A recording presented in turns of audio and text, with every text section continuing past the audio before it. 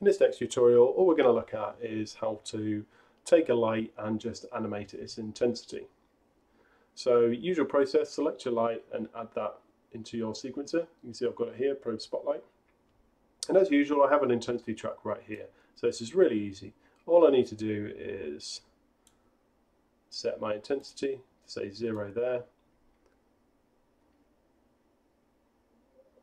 I want it to start coming on around here. So I'll put 0 to there, and put my intensity up there to say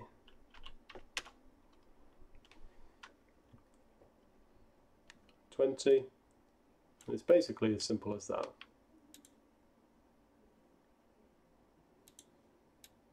If you want to, you can select your keys and you can just drag them, because I'm trying to line it up basically with that animated glow that I've done on there. Yeah, I think that's okay. So yeah, as simple as that to animate the intensity of a light.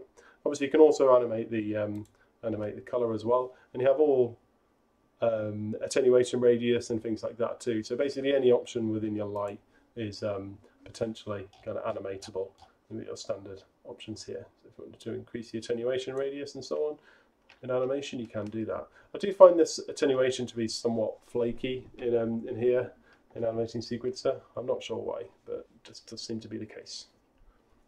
Obviously with lights as well, you can also see we have here, we only have our intensity and light color, but we can also add a transform and animate our transform as well if we like. So obviously it'd be better to do this when the light's actually on.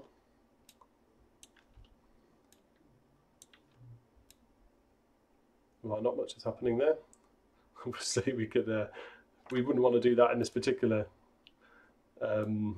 sequence, but you get my point. You can animate the transform of the light too.